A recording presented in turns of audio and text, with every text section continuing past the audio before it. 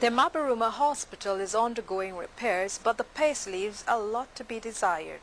The details in this report. The Mabaruma Hospital Complex, a Basic Need Trust Fund project funded by the Caribbean Development Bank and the Canadian International Development Agency at an estimated cost of $98.3 million, is still incomplete.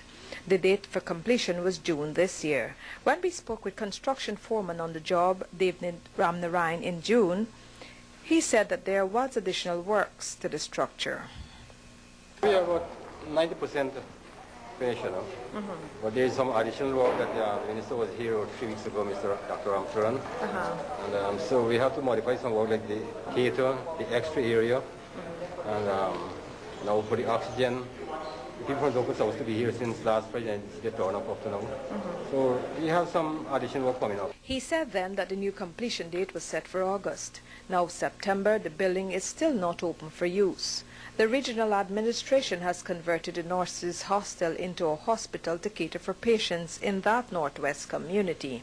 Today, Wednesday, Regional 1 Regional Executive Officer Mary Williams said that the Mabaruma Hospital project is one under the authority of the Central Ministry of Health and not under the purview of the regional administration. She referred all queries on the hospital project to the Ministry of Health. At the moment, the nurses based at Mabaruma are accommodated in one of the houses in the government compound. Williams said that while the nurses are not 100% comfortable, the region is doing all it can to make their stay there pleasant. She confirmed that, like all wooden buildings, the current building in which the nurses are housed has deteriorated, and whenever the hospital is completed, the hostel will not be conducive as home for the nurses, since that too suffered from a lack of maintenance. She told Prime News that repairs to the nurses' hostel has been placed on the region's capital and current budgets.